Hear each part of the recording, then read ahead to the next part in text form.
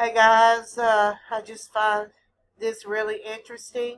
Within the space of a couple of hours, I've had two emergency alert system tests. The first one was at 8:33. The second one was at 10:22. Um, we all have them. Just having the test itself isn't what alarmed me, but normally we don't have them within a couple of hours of each other. One thing that I found quite interesting is they said it's for South Carolina and the Columbia area. Well, Columbia, for those of you who may not know, is the capital of South Carolina. So I do not see why they had to say South Carolina and the Columbia area unless they're thinking something might happen in Columbia. I don't know whether they're uh,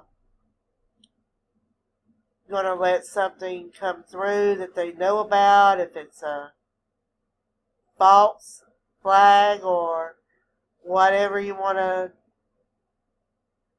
think. I just find this real interesting. I would like for people who's watching the video to put in the comments if you've had an increase of these emergency alert system tests.